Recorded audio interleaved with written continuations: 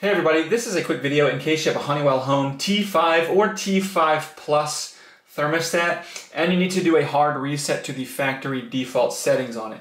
Now you're going to want to do this for one of two reasons. The first one is troubleshooting. If you're having any issues with this thermostat, not connecting to the internet, or if it's not syncing or pairing with your devices, or not working, like it's not controlling things properly or not responding, a hard reset can fix a lot of these issues. Now you're going to need to set it up again because it will all be wiped off like it's a new device, and that's the second reason you might want to do this. If for whatever reason you just want to get this back to the way it was when it came out of the box, we can go ahead and do that. All you need to do is come in with it on. We're going to find the menu button. We're just going to press and hold the menu button. And then once we press and hold the menu button, we should get the arrows to toggle through the options. We're going to press the right arrow until it comes over to reset, and then select reset. And then again press the right arrows over to toggle over to factory reset, and then select factory reset. Just keeping in mind, once you hit that factory reset, it will factory reset to its out of the box settings.